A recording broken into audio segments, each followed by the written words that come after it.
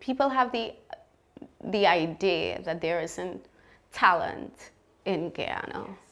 You know, sometimes you make garments, people wear it and they're like, oh, you got a hair? And and I want to dispel this narrative that quality things are not made in Guyana. They are.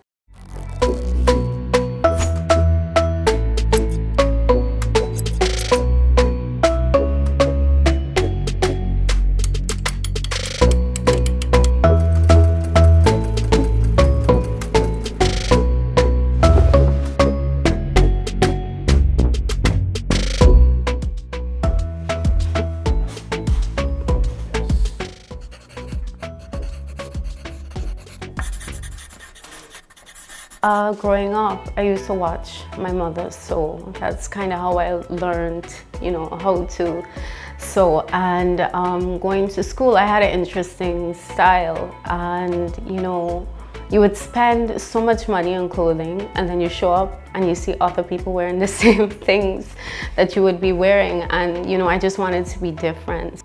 It was just something that I was really good at. My sister would always encourage me and say, you know, Keisha, you should get into fashion. You should probably do Guyana Fashion Week. But for me, I didn't think I could make a career out of it. I, at that time, wanted to be a lawyer.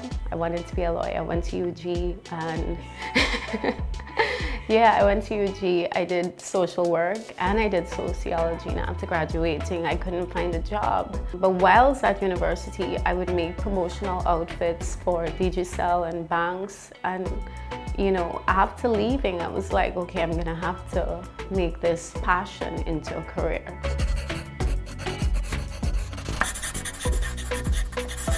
I love Guyana and I believe in service. Not everybody would have been as fortunate as I was to study abroad and pursue their dreams in fashion.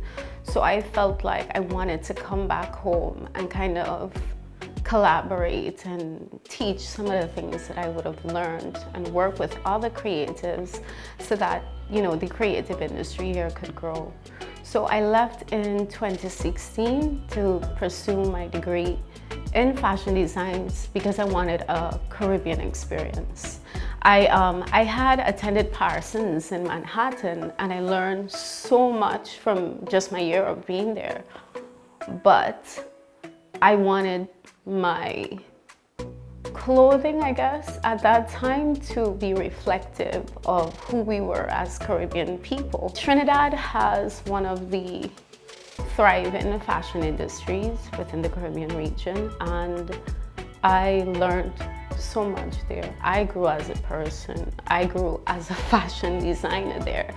And one of the things I learned is how, well, actually I observed how they were so proud of being Trinidadian, how they were so proud of their culture, of their creative industry, especially my industry, fashion. It was supported by the people.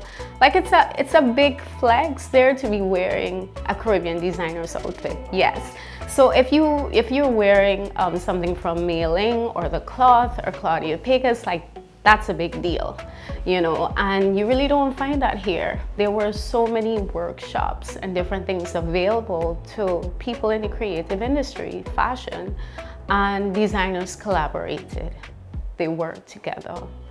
They understood that in order for the industry to move forward, they wanted and needed to work together. And that's one of the things that I wanted to bring back home, or I guess take away from my experience studying there.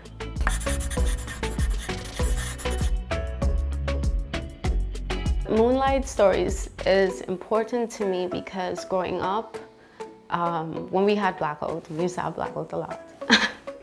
My parents would always tell us stories about Guyanese folklore, Sudibil, Sensibil, Anansi, Kanaima, and I carried those stories with me. And then being in Trinidad, I saw that the designers would use their folklore, whether it was Midnight Dancer or, you know, whichever character they choose, They would choose it to inspire stuff for carnival, for collections, for anything that they were working on.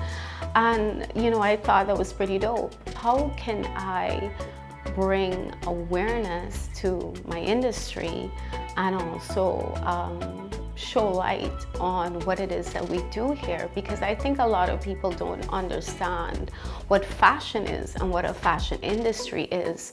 A fashion industry isn't just people making and creating garments.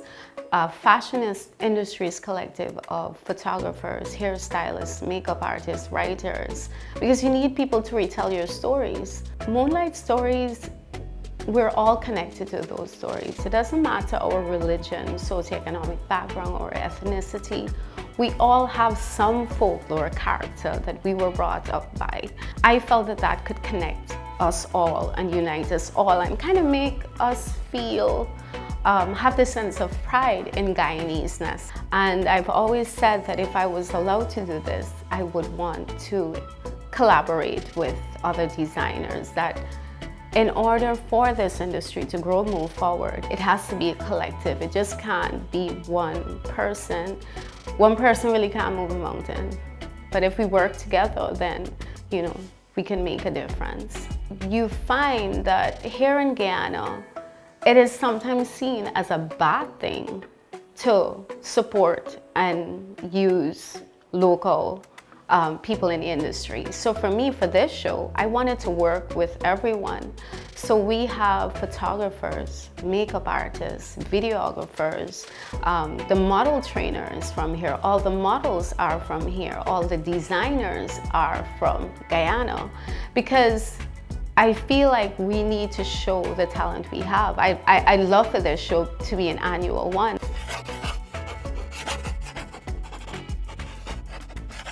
Fashion isn't all glamour. It's not just, oh, photo shoots and runways and, you know, display nice clothes and people wear nice clothes. It's a lot of work. It's a lot of commitment and a lot of discipline to your craft. In order to get better at anything that you do, you must practice. I don't believe in saying practice makes perfect, because in my eyes, there's no such thing as perfection, but I see improvement everywhere. So if you do the work, you will improve.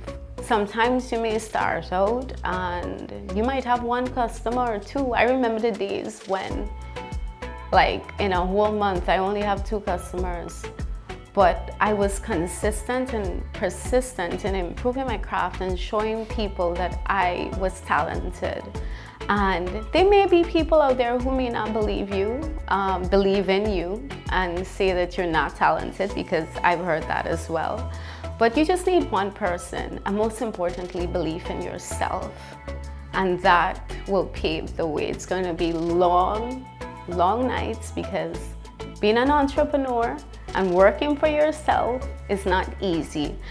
Most importantly, learn how to sew. If you learn how to sew, you're going to reduce your costs significantly, especially in the beginning. Don't be afraid to reach out to designers.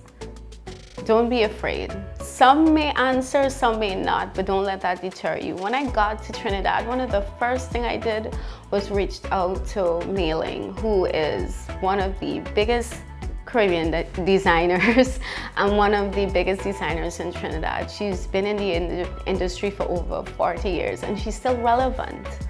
But I felt, even though I'd done so much myself, that there was something that I could learn from her, and I didn't think that I was too big to learn it, right? And I think when you open yourself to learning, you will be filled with so much.